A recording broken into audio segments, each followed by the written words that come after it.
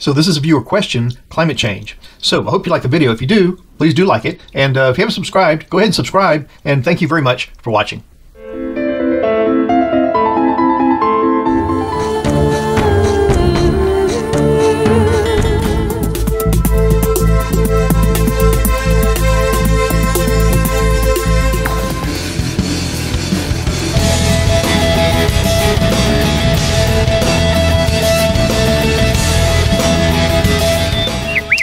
Hi, I'm Mark, and this is my journey through tarot.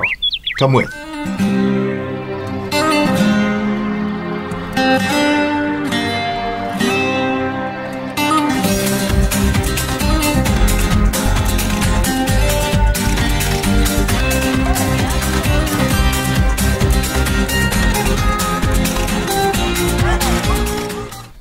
So don't you want to know, I mean, are we moving in the right direction? Is somebody doing something about this?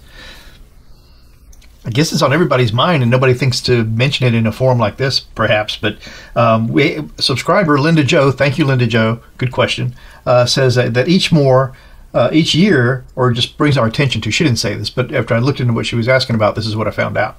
That each year more than 36 million tons of CO2 are released into the Earth's atmosphere, and it's the main source of greenhouse gas that's growing this climate change situations. And most is from fossil fuels and then other types of human polluting activities.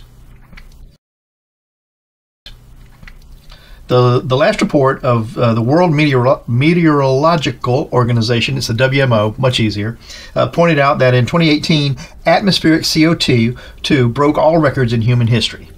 And the top 10 polluters, oh, look at this. And so, for the most part, just a few countries, but the top 10, number 1 is China with more than 10,065 million tons. Then number 2 is the United States, 54,016 million tons. And then number 3 is India with 2,254 million tons. Amazing. So we're the top 3. We're right in the middle of the top. We're almost number 1. And then number 4 is Russia, 5 is Japan, 6 is Germany, 7 is Iran, 8 is South Korea, 9 is South Arabia, and 10 is Indonesia. I would have thought South Korea was more, but then I guess there's not much population, perhaps. I don't know. But it looks like this.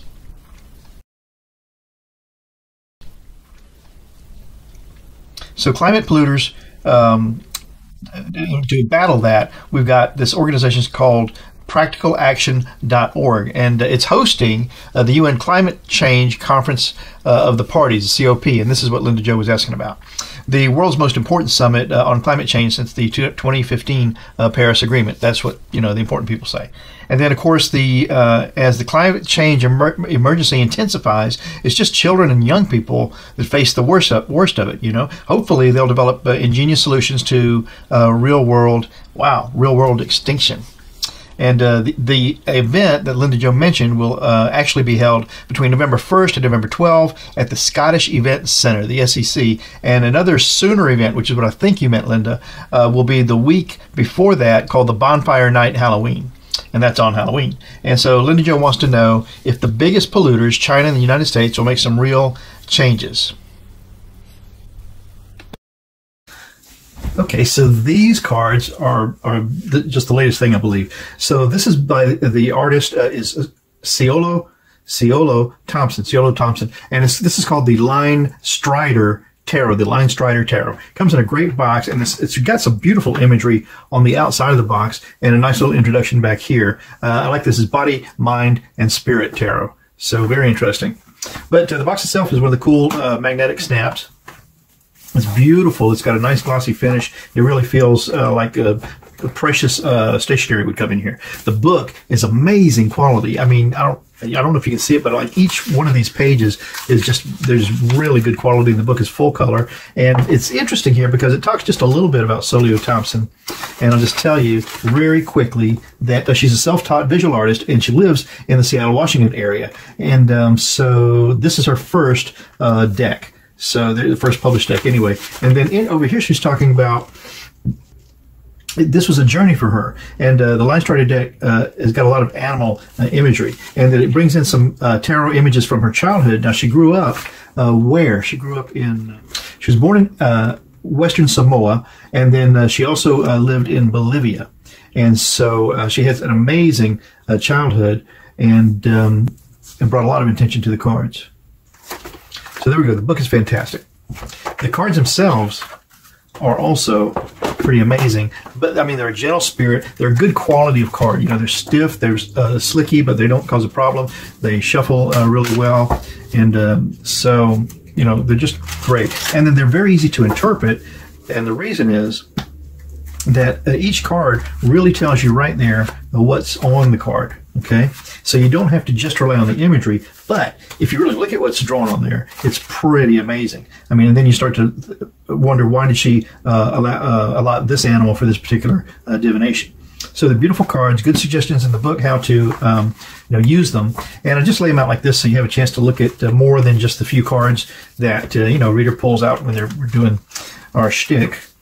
And then you know, maybe you might decide you like the cards, or if you don't get to see a lot of cards. I know when I was just watching this stuff on YouTube, I wanted to see more cards than I was seeing.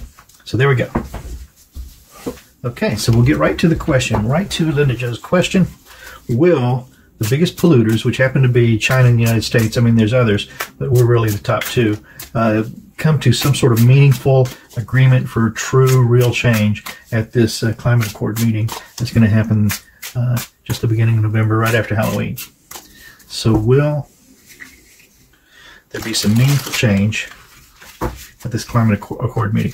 Wow, these cards really work so well. And I like it that it's this gentle spirit in these cards instead of something really horrifying. Okay, so we'll take 6 to begin with. So 1, 2, 3, 4, 5, and 6. Perfect. These, I can't tell you how nicely these cards work. I'm really amazed by that, and I've got a lot of decks. I haven't really had this nice of an experience with cards. They're what you would consider positive cards that they feel very comfortable using them. Now, the signifier card of this deck is the Devil. Wow. Well, I'm glad I prefaced that with all that nice talk. So, and you know, the Devil is just getting all caught up in ill intention. All right, and that's exactly what we've done with our climate change. We've just taken and used and abused and waited until it was too long to make a difference. And so you look at this these image here. So you've got this fella here just crying, leaning over. This woman over here just in agony and pain and heartache, but they're bound together. Okay, and then you just have the devastation of this dry skull. So I mean, this card couldn't better represent climate change, I don't think. So that's the signifier card. Now the challenge to that is the Page of Pentacles. You know, Pentacles are worth. This would be like the Page of coin, and the Page is being the weakest of the court cards. He's the one that, or this page, the Page is the one that's bringing a message to court. It's saying, "Listen, I found this worth here, or someone told me to bring this idea, this value to you, and you decide what you're going to do with it." So the challenge to this, you know, deal with the Devil over here is that the offer is weak. All right. And you can see that. So she's looking down, and he's like a little imp down here saying, well, I got something in my hand. It's a little pentacle. And she's looking down saying, you're weak. So that's the challenge.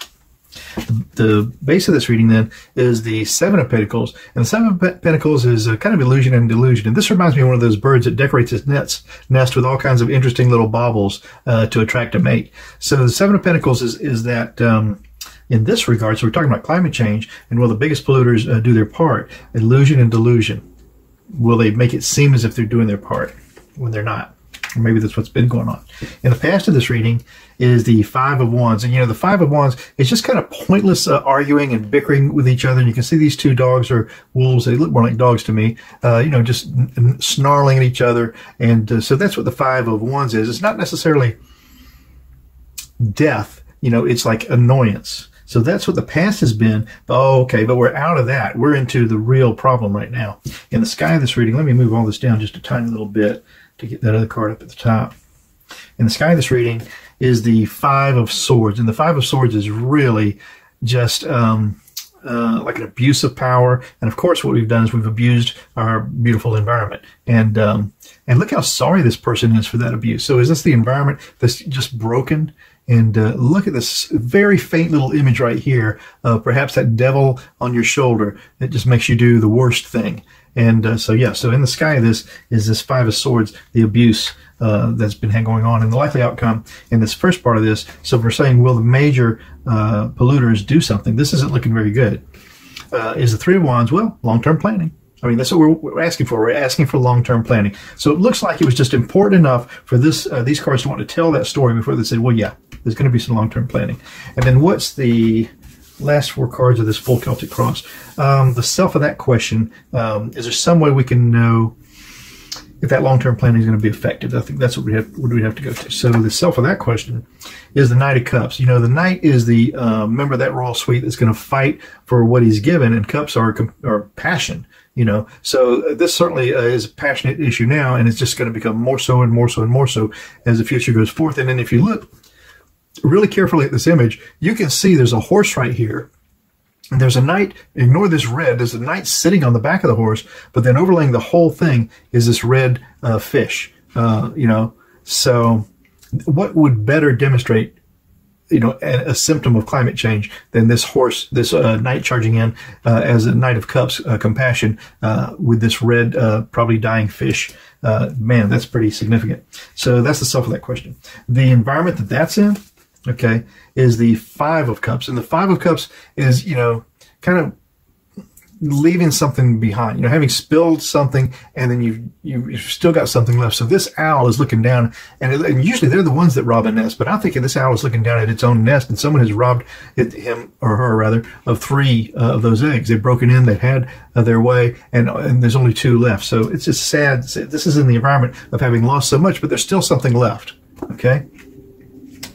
The hopes and the fears of all of this is the Seven of Wands, hopes and the fears. And the Seven of Wands is deceit and thievery. And look at this card here. If you look I mean, you really have to pull the images out of here. This artist is amazing. But there's what looks like a wolf or a vicious canine animal here. There's some sort of duck or a stalked bird. And then look at this goat up on the top, just also the devil. So Seven of Wands, yeah, is deceit. So is that the best we can hope for? And then the likely outcome of the whole thing is this Three of Swords. And the Three of Swords is a broken heart. So, you know, doesn't look great. And it's represented here. This bird looks like it's been stabbed, and this bird is looking a little defiant about that. So, well, that's a shame. So, Linda Jo, that's the message we got.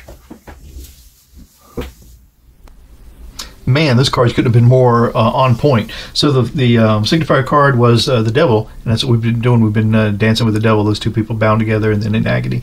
But the challenge to that was this Page of Pentacles, which is a page, is, you know, bringing some sort of a message of value to court to see what can we do. And so that's like this meeting that we're having. The base of this reading then is the Seven of Pentacles, illusion and delusion, and that's no good no matter how you look at it as what's been going on or what's going to go on. So that's the base of the whole thing. And then the past of that reading is this Five of Wands, and the Five of Wands are just an endless bickering and useless, pointless arguing. The sky of the reading was the Five of Swords, really abuse, and that's exactly what you got there. And then the likely outcome of that was that it needs some long-term planning. These Three of Wands, long-term planning. But then we said, well, what's the self of that? So it looks like the 2 worst polluters are going to cooperate, and we get as the self of that question this Knight of Cups. And if you look so closely, there's a knight on a steed, but it's got a red fish overlaying the whole thing. I mean, that's climate change. So that's the self of that question. And then the environment that's in is that this owl, this mother owl, has had 3 of her eggs violated. She's only got 2 left, and she's looking pretty sorrowful about the thing. And an owl is pretty strong. So Mother Nature is saying, look what you've done. Okay, but there's something still to work with. And the hopes of the fears, sadly, is just the Seven of Wands. And the Seven of Wands is just more deceit and deception and ill will. And then the likely outcome of the whole thing is with this Three of Swords, and it's a broken heart. So what will it take? Well, I'm Mark. This has been my journey through tarot. I'll be doing it again tomorrow if you want to go, so stop on by. Ciao for now.